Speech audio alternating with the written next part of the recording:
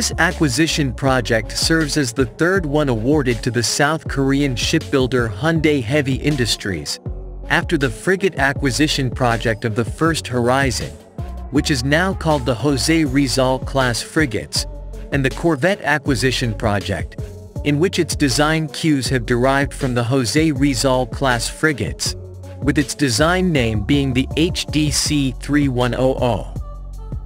Before the change in administration took place on June 30, 2022,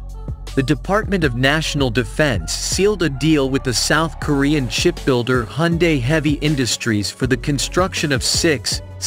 offshore patrol vessels for the Philippine Navy when both parties signed the contract that may stipulate the obligations of both the buyer and the seller involved, from delivery dates to milestone payment schemes. The allotted budget for the contract, or ABC, has amounted to PHP 30 billion, which is equivalent to PHP 5 billion per offshore patrol vessel constructed by the South Korean shipbuilder. The design of the vessels may be derived from the HDP 1500 offshore patrol vessel design of Hyundai Heavy Industries, although there are noticeable changes in the design, such as having a stretched hull of around 94.4 meters, see image above. The stretched hull counts as an improvement over the 81-meter design of the original HDP 1500 offshore patrol vessel offered by Hyundai Heavy Industries and even better than Austal's 81.7-metered offshore patrol vessel offer, whereby the 94.4-metered vessel may provide additional space for future upgrades at the discretion of the Philippine Navy,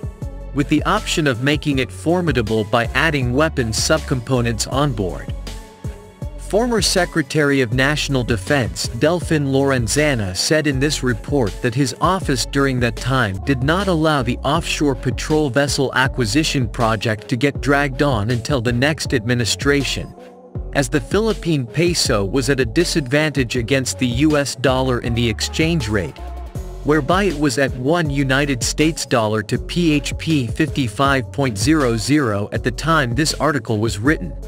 while the offshore patrol vessel deal was pegged at a $1 United States dollar to PHP 52.00 exchange rate. Aside from an improvement in the hull design of the offshore patrol vessels,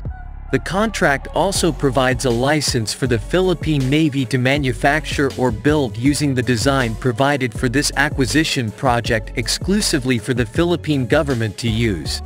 which is basically a transfer of technology that may help push the shipbuilding portion of the Self-Reliance Defense Posture, or SRDP.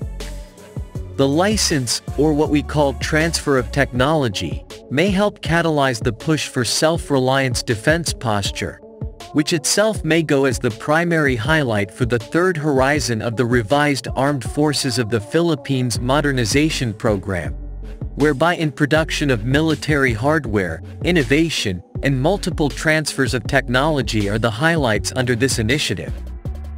Given that there are revisions in the design of the Philippine Navy offshore patrol vessels, along with the clarity of information that has been provided in the specifications of what Hyundai Heavy may soon provide for the offshore combat force and the Philippine fleet in its entirety,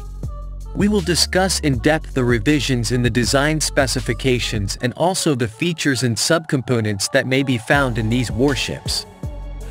With these developments coming on hand, it is interesting to see how the Philippine Navy may look for the next 6 to 8 years, given that it may get filled with modern naval hardware as compared to its composition years ago, as the whole armed forces of the Philippines is doing in its whole effort to modernize its military hardware and capabilities into the modern age. Now with Horizon 3 coming on its way, starting in the year 2023, it comes with the hopes and aspirations that the Philippine Navy may not stop at just gaining 6 units of offshore patrol vessels but instead add more units to a sufficient number that are part of the country's effort to have a minimum credible defense posture, providing necessary deterrence for the country's defense against both internal and external threats that may harm the whole nation's sovereignty and national interest.